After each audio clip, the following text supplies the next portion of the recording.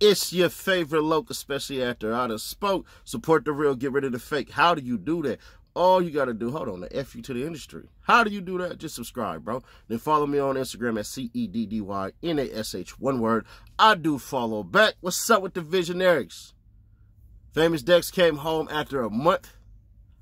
I'm kicking it in rehab. I'm sorry, that's too soon.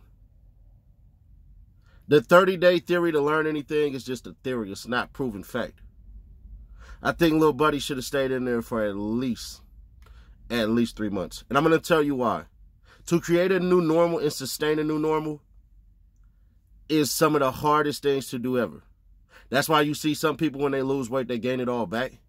Because they'll go on these ridiculous diets that they can't sustain. They'll do these things that are unfathomable. I don't even know if that's a word, but whatever. I like the way it sounds, so screw you. But little buddy still looks sick, man. I'm sorry, he still looked the same like he did when he went in. Coming out, you looking like you exactly did. And I get it, he got all the tattoos, he got that face, like I get all that. I'm not making fun of him for that. That's just what it is. Somebody be like, well, Nash, you a 6'2" big black dude looking like, I don't know, a grizzly bear fresh out of the wild. I'll take that. That's cool. I ain't mad at you. If you got funny jokes and you said it against me, bro, I'm not going to front. It's funny as hell. One dude dissed me, was like, yo, Ceddy Nash, you look like a BBW. I ain't going to lie, cuz I ain't heard nothing that funny in my life, well, for a while. But still, the fact still remain, all jokes aside. Somebody need to monitor little buddy for real, for real. One of the things that's happening with the industry right now is there are a lot of artists who are making money without the labels and don't need them. One of the things that some labels do is they safeguard you, meaning they'll have security with you and stuff like that, and they'll kind of keep track of you and stuff like that, and they'll talk to you through money terms. So they'll do something like, hey, you know, if you do this and do that, here's an extra incentive in your contract. Now you thinking to yourself like, should I do this? Should I do that? Or should I go pick up that extra 50,000? You're going to want that 50,000. I don't care what nobody say.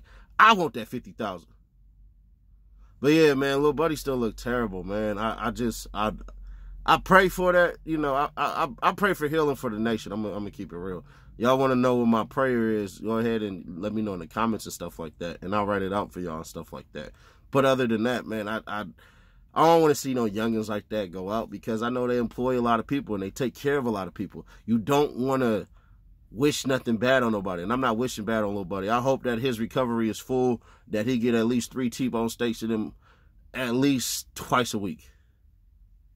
That's just me. I really hope that he get like some big meals in him, because little buddy look like he weigh 110 pounds. I don't know how tall he is or nothing like that or anything, but what I will tell you is, he don't look like he healthy all the way. And that's one of my issues. So yeah, man. Y'all expect me to keep it real, because you know that I will. I do this daily, baby.